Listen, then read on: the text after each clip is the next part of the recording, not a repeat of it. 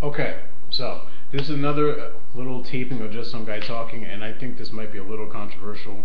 And if I am right on this, and I think someone owes me a little bit of money about what I'm about to say. But I love Pink. I love Rihanna.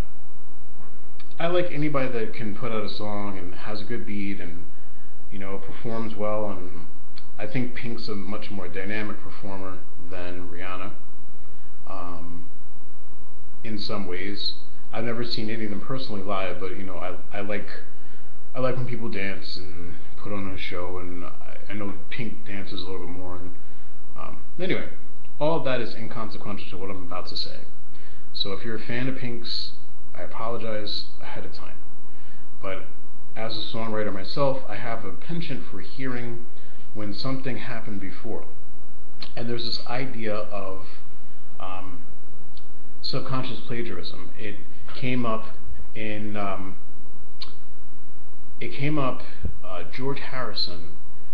There's a song he did. I think it was called "Stuck on You" or "Set on You" or something like that.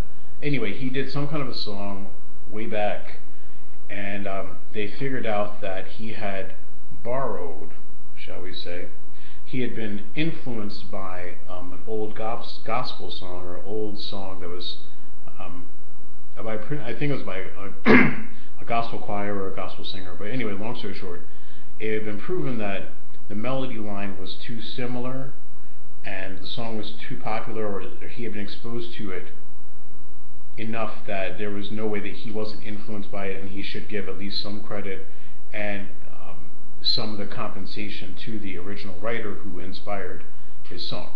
Well, so I was listening to Pink's song "Just Give Me a Reason," and this is the song.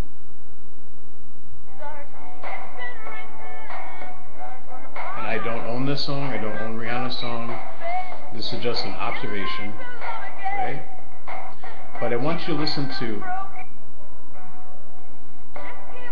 the part where she says "our hearts."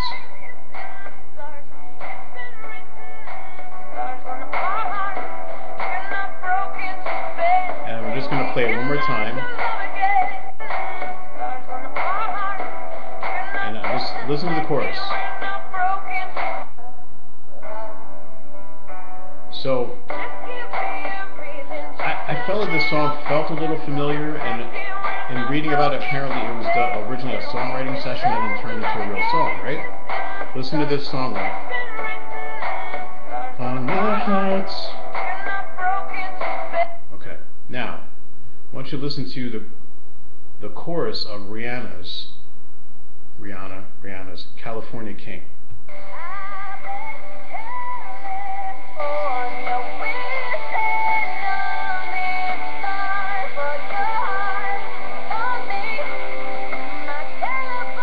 And just hear it again, that part where she says "our hearts." Wishing on a star on the heart. Right here again, try it again. Listen one more time.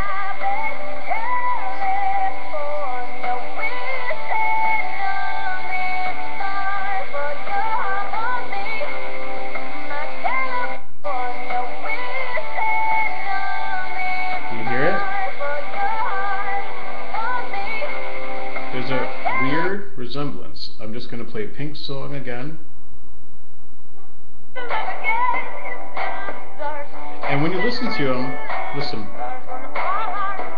Now, Rihanna.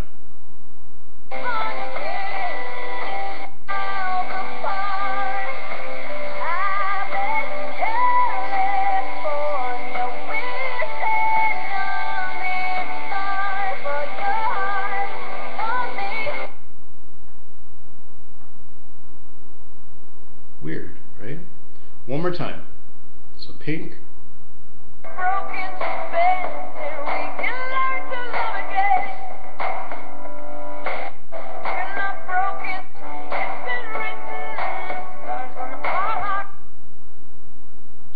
One more time.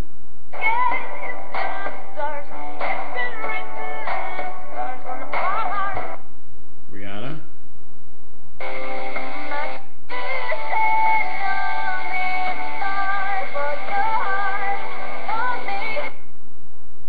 Just a thought, but mull it over in your head. Next time you hear that song, just tell me if it doesn't seem like too similar to just be coincidental.